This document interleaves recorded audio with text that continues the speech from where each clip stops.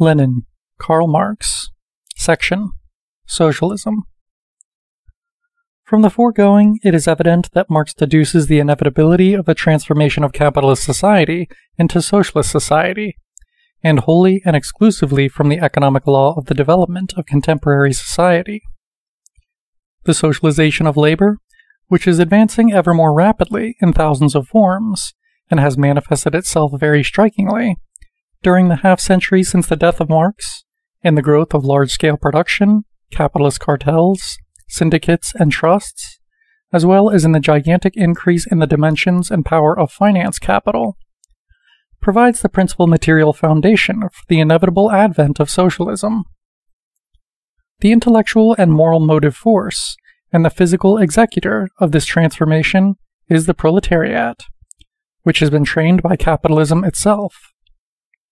The proletariat's struggle against the bourgeoisie, which finds expression in a variety of forms, ever richer in content, inevitably becomes a political struggle directed towards the conquest of political power by the proletariat.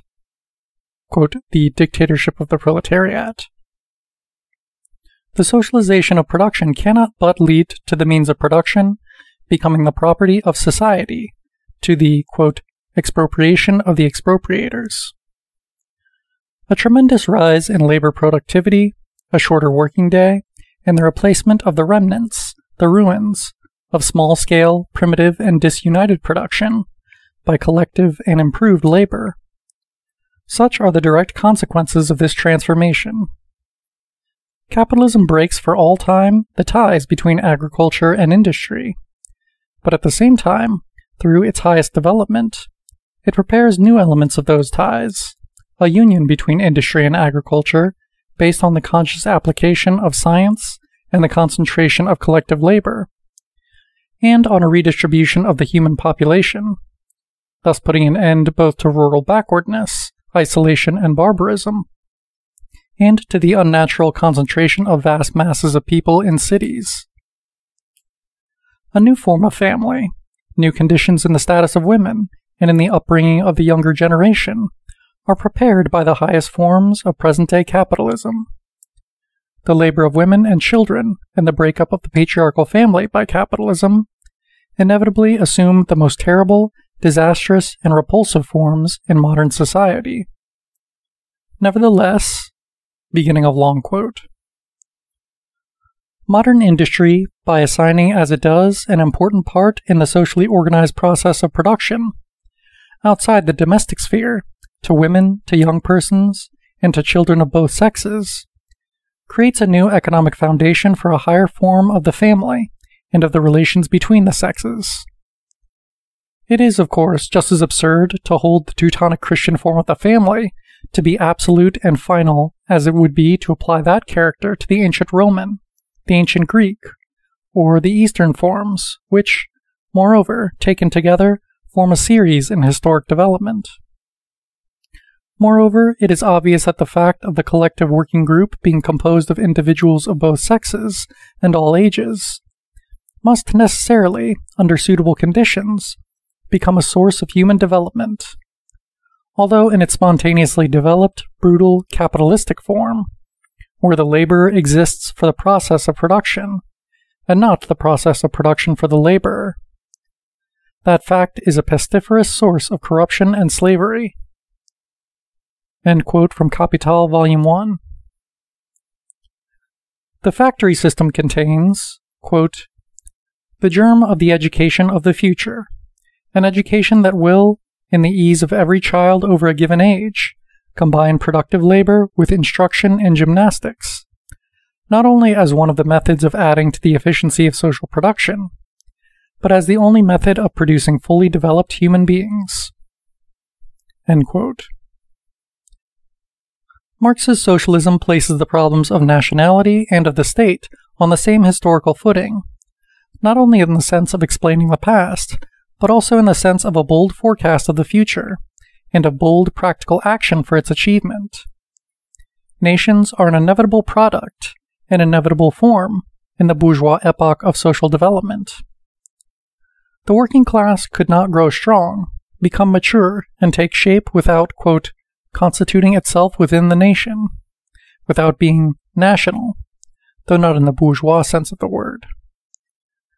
The development of capitalism, however, breaks down national barriers more and more, does away with national seclusion, and substitutes class antagonisms for national antagonism. It is, therefore, perfectly true of the developed capitalist countries that, quote, the working men have no country, and that, quote, united action by the workers, of the civilized countries at least, quote, is one of the first conditions for the emancipation of the proletariat, end quote. That state, which is organized coercion, inevitably came into being at a definite stage in the development of society, when the latter had split into irreconcilable classes, and could not exist without an authority, ostensibly standing above society, and to a certain degree separate from society. Arising out of class contradictions, the state becomes, quote, the state of the most powerful, economically dominant class, which, through the medium of the state, becomes also the politically dominant class, and thus acquires new means of holding down and exploiting the oppressed class. Thus, the state of antiquity was above all the state of the slave owners for the purpose of holding down the slaves, as the feudal state was the organ of the nobility for holding down the peasant serfs and bondsmen, and the modern representative state is an instrument of exploitation of wage labor by capital. End quote, from Engels, The Origin of the Family, Private Property, and the State, a work in which the writer expounds his own views and Marx's. Even the democratic republic, the freest and most progressive form of the bourgeois state, does not eliminate this fact in any way, but merely modifies its form, the link between government and the stock exchange, the corruption, direct and indirect, of officialdom in the press, etc. By leading to the abolition of classes, socialism will thereby lead to the abolition of the state as well.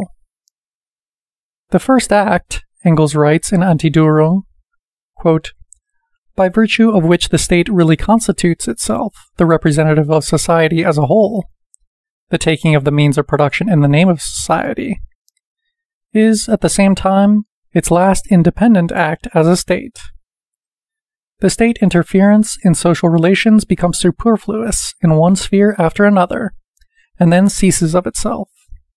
The government of persons is replaced by the administration of things, and by the direction of the processes of production. The state is not abolished, it withers away. End quote. Quote, the society that will organize production on the basis of a free and equal association of the producers will put the whole machinery of state where it will then belong, into the Museum of Antiquities, by the side of the spinning wheel and the bronze axe. End quote from Engels, The Origin of the Family, Private Property, and the State. Finally, as regards the attitude of Marx's socialism towards the small peasantry, which will continue to exist in the period of the expropriation of the expropriators, we must refer to a declaration made by Engels, which expresses Marx's views. Quote, when we are in possession of state power, we shall not even think of forcibly expropriating the small peasants, regardless of whether with or without compensation, as we shall have to do so in the case of the big landowners. Our task relative to the small peasants consists, in the first place, in effecting a transition of his private enterprise and private possession to cooperative ones, not forcibly, but by dint of example, in the proffer of social assistance for this purpose.